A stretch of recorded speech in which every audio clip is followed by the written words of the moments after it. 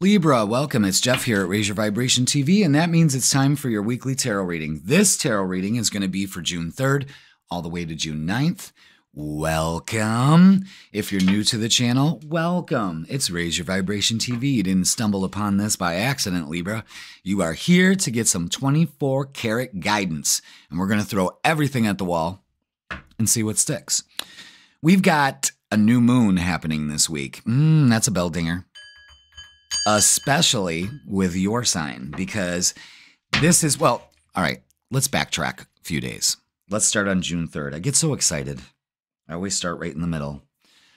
June 3rd, Mercury, the planet of communication, travel, ideas, movement of all sorts, is moving into its home sign of Gemini. Now, when a planet moves into the sign that it rules, it is an extra powerful burst of energy that really amplifies what it does, okay?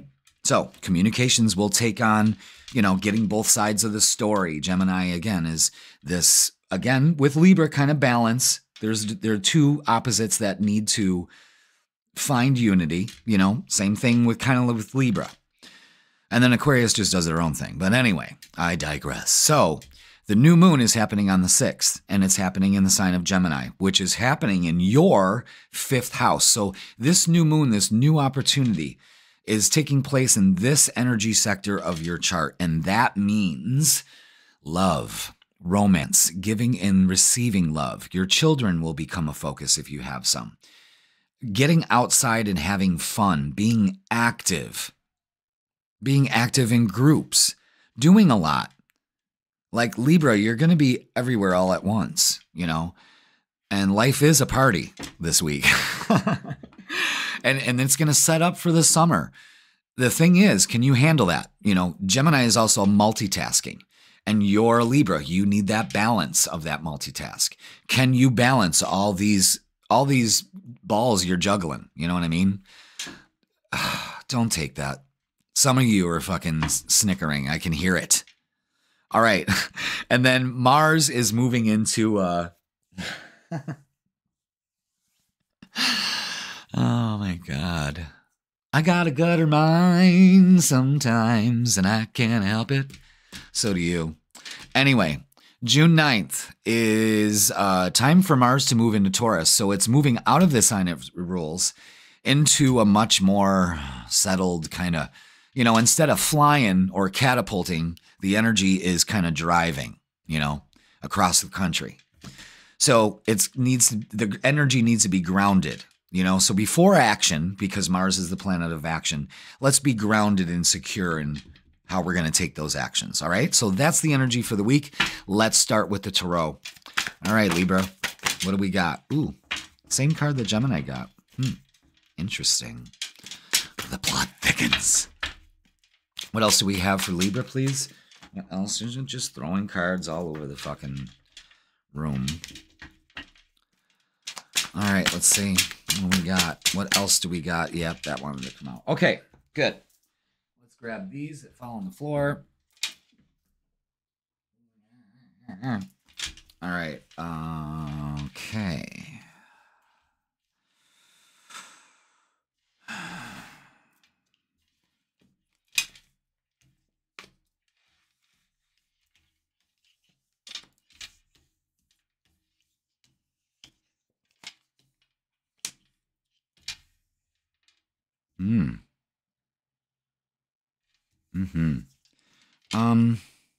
Yeah, I don't really know which.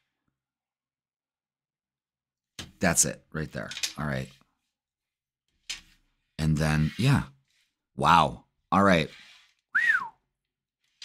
This is something else here. I'm going to tell you right now, there's a huge focus on your friends, meeting friends, work associates, working with groups of people, your family, your children. That's all taking place here. And it's in a good position. But let's deal this out. Unbeknownst to me, because Spirit just kind of guides us in all the symbolism and everything that we do on this channel. And we have 3 piles of 3. I want you to pay attention to 3, 3, 3. 3, 3, 3. And then you also have 2 3s here in the outcome. And then you have the World card, which is 21. So 2 plus 1, what's that equal? You see where I'm getting at here? Threes, angel number threes, 333, is growth. So there's huge growth in all your relationships. That's right off the bat. Surrender to it, all right? So let's divvy up these piles. What we need to work on, what we need to embrace, which is very powerful energy, and the outcome, which is, again, we were just talking about that because I always read the last chapter first. So let's work on this first. 5 of Swords is worry. 5 of Swords is useless energy. You're at this point where worrying is not going to serve you anymore. If you're not there, you need to get there. 8 of Cups is showing us that it's time to walk away. Emotionally withdrawal from this worrying. The King of Swords cuts all cords, looks at the past and says, nope, not doing the shoulda, woulda, coulda, not doing any of that. In fact, I'm going to take my power back. I'm going to keep my boundaries up, though. You know, this is the first time that I'm actually looking at the 9 of Wands in the embrace position as let your walls down to the people that you can trust and put those walls up to the people that you're iffy about. This is a sign of protecting your energy. The Emperor is what you really need to focus on this month, and that's taking your power back. Especially don't let other people kind of dictate how you flow. You know, this is a big focus on success with the Chariot. Action is going to be taking place. Things are going to ramp up for you. And then we have the 3 of Cups, the 3 of Pentacles, and the World card. Lots of social interaction, lots of that. Balance it out. Surrender to it. I think there's travel involved here too for some of you. But we need to release the fear, doubt, and worry. Replace it with love, joy, and peace. All right? Let's throw some oracles at it. Let's throw some oracles at it and see what we got for you, Libra. What do we got? Oh my God, cards are falling out all over the place. Do I keep those 2? Yes. All right. That's telling me that I need to stack it again. That's what I call stacking. All right. Any more? Yep. Just throw them on the floor, guys. Thanks. I must need to stretch. Oh, come on, really? Pick the card up, Jeff. All right. Jesus. Ah, yes. Put some of this stuff to rest. Get outside and ground. There's a huge emphasis on getting outside and grounding. Maybe at the beach. Clear your mind. Free your mind, and the rest will follow. Hold your vision. Allow the... Yeah, you need a good time of healing here. Allowing the universe to kind of wash this energy out of you. There's no doubt about that. Look at this. Power. There's a huge emphasis on you taking your power back in situations you feel you cannot control.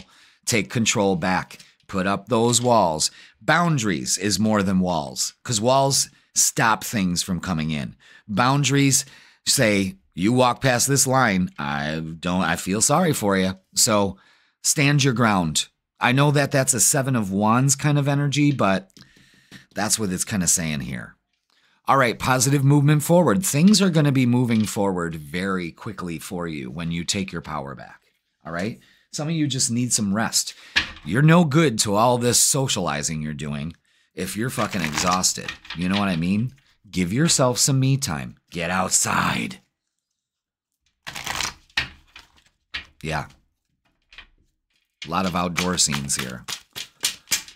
Get outside. Ground. Barefoot.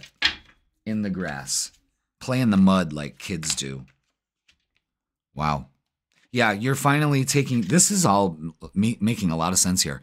You're taking on a win or lose attitude. What are you going to choose? Of course you're going to choose to win. So get that mindset right. Lead. Again, take your power back. This is what you need to embrace. 4, 4, 4. Harmony. Balance. In the meantime, you're awaiting results. Not a problem. Pay attention to 777. This is a spiritual lesson because you're moving towards what you want. Look at it. There's a lot of movement here. A lot of movement. Look at how that all lines up. That's beautiful energy for you. All right, let's look at relationships. Look at all that. 444-333-777 at the Ladybug Picnic. Remember that song from Sesame Street? 1, 2, 3, 4, 5, 6, 7, 8, 9, 10, 11, 12. At the Ladybug Picnic. I used to love the crocodile ones where they had all the jewels. There was a counting one that had gold rings or something. I don't remember the song though. All right, let's look at love. What do we got? Okay. We may feel stuck in some relationships. All right. And we're worried if we're going to get out of this. Listen to me. Take some time off if that's what you need. No harm, no foul. You're no good in the relationship if you're feeling like this. You need a mental break from that. It may be exhausting. Take action. Speak your truth.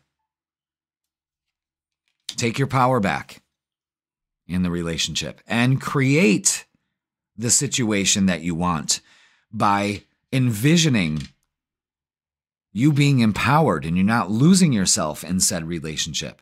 In fact, this is the week to get empowered by it. And really speak your truth about what you want as far as romance and how you want to be treated and how you look at love and your definition of it. Are your definitions linking together? Have you come to this mutual understanding or have you given your power up in this relationship? Let's get some messages of love oracles and see what they got to say. What other messages do we have for Libra and love? Obsession. Someone in this connection is gripped by obsessive thoughts. Oh, I wonder who it is. Obstacles. Unhealed wounds are blocking forward movement. Okay. It's your fear, your doubt, and your worry that, oh no, I'm doing it again. Don't do it. Mastery. You've learned the spiritual lesson, taking your power back this week. And never having to fucking dictate that to somebody else again. You know what I mean? You're just on it. This is empowering. You have no choice. You have no choice. Take your power back. And that means if you got to step up and say something when you're the peacekeeper, sometimes you just got to fucking belt it out.